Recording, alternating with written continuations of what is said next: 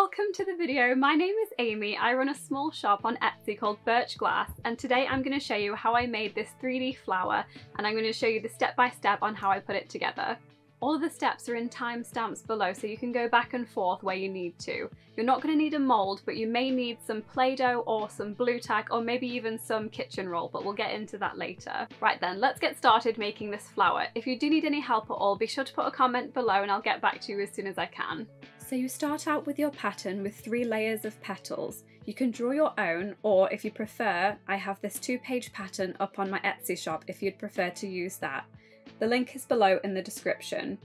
I have my bottom layer at the bottom of the page, and then the middle section of petals, and then the top section.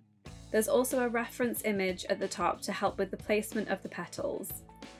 Opaque glass looks great with this pattern, and that also means you can't see your solder supports through the glass.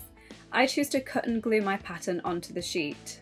If you're using my pattern and following along, it might help to keep your sections separate throughout the process if you can.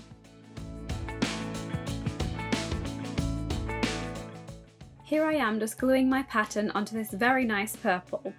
I used a deep amber brown for the centre of my flower. I then started to cut my glass, starting with the centre piece. I was using my running pliers and my thin-jawed grozing pliers for this. This wasn't particularly a good day for me with cutting curves, so there was a lot of nibbling with my grozing pliers on this piece. Cutting the glass and soldering are my 2 favourite parts of the process, when they are going well, that is. It's so satisfying to snap the glass, and soldering can often be really therapeutic to me. I'd love to know what your favourite part or parts of the process is and why, so do let me know down in the comments below.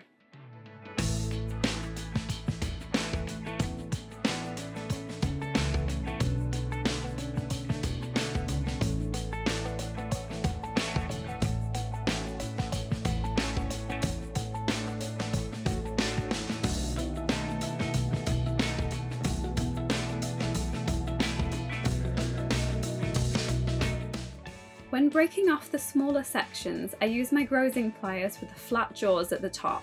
I pull down and away from the glass.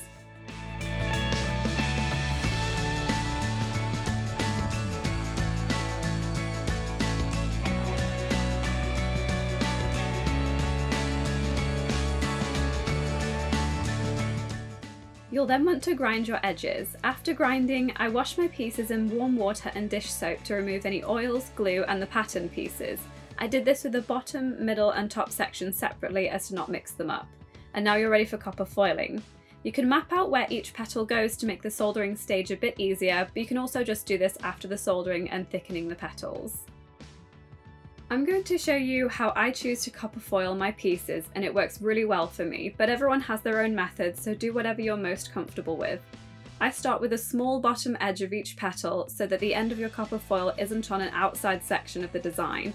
This means it's less likely to come away if there's excessive heat when soldering. I then wrap the foil around the edges, looking into the centre of the edge of the glass, and running the foil down the whole side at once or sometimes in 2 parts.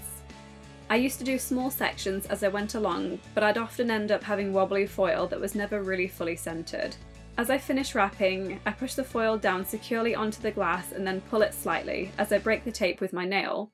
I used to use scissors, but it has become far easier and faster for me to do it this way. Then I burnish the foil onto the glass.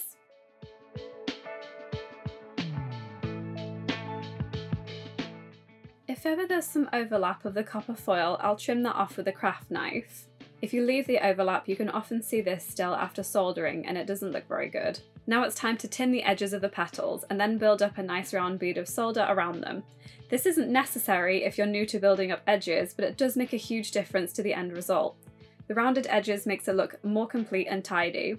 I'll show you how I do it, but I'm still quite new to it myself, so bear with me if it's not perfect.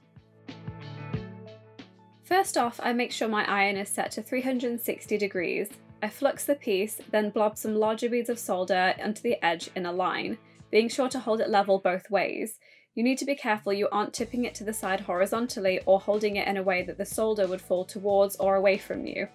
I then go along the edges, tapping to smooth the solder and slowly turning as I go. Leave the thinner edge of the petals though, you don't need to build this up.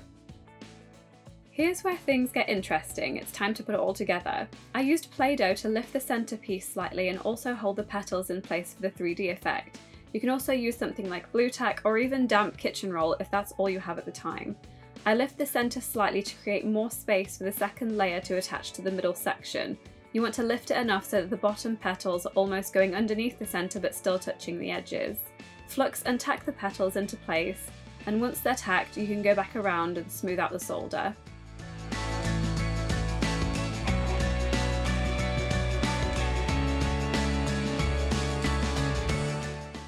Flip the piece around and build up the solder on the back to strengthen the bottom layer.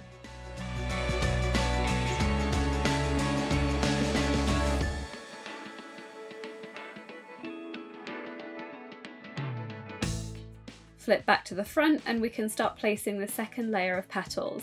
Using my Play-Doh, I created a sausage shape and wrapped it around, creating a platform for the petals to lay onto. Keep this far enough away from the center so that you don't get Play-Doh where your solder should go. Look at the pattern underneath your piece and lay out the second middle layer of petals where they are on the pattern. This doesn't have to be exact, but try to keep it as close as you can for ease with the top layer. Squish them down into place and try to ensure that they are at the same angle all the way around. You can check this by coming down so your eyes are at the height of your piece and tweaking the placement if you need to. Also be sure the bottom of the petals are touching the tin foil on the centerpiece. Flux and solder into place.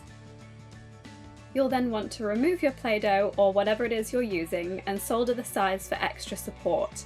Then flip the piece over and solder the seams under the middle section of petals.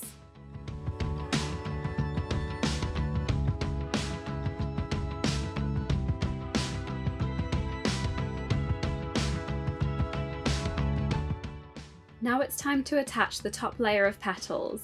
Slide your pattern out so it's next to your piece. This helps with the placement of where each petal should go. Ensure your pattern is the same way round as your glass piece so far. For this layer, I used big blobs of Play-Doh underneath the tops of my petals to put them into place. This can be a bit fiddly, but you can always tweak them afterwards. Ensure they are all at the same angle again, flux and solder them into place.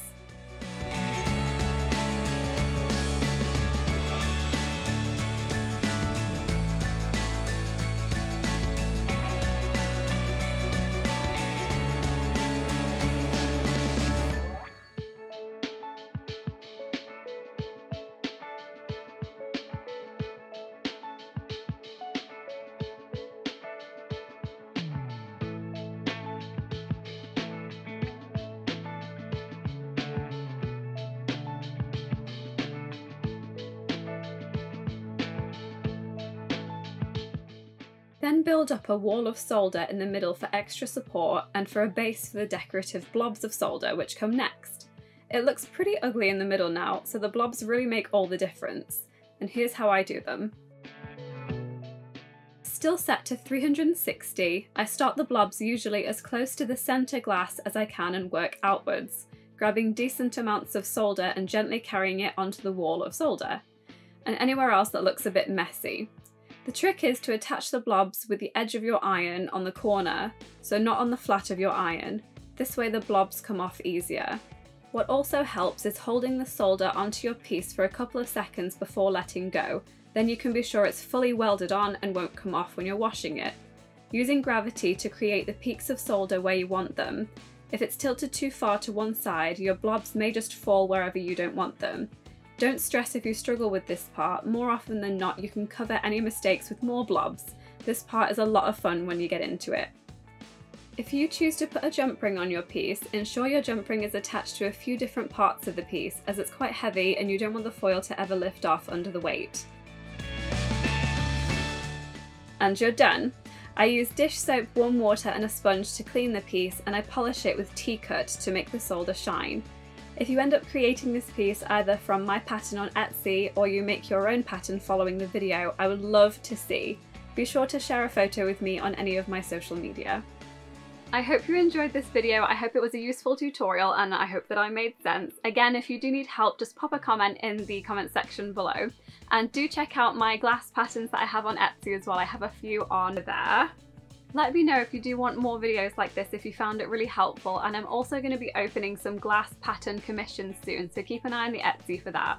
I do also live stream on Twitch and I have a Patreon, and both of those links are just below, so do check them out if you have a moment. And speaking of Patreon, I really want to thank my current patrons. Your support means the world. Your name is going to pop up at the end of the video. Best of luck and thank you so much for watching. I'll see you next time. If you do make this piece, be sure to tag me in my social media. The handle is Birch Glass. Bye! My dog was definitely crying in a few of these shots. Definitely. If you can hear a little crying sound because he's hungry as always, and that's probably why. Anyway, thanks for watching. See you later.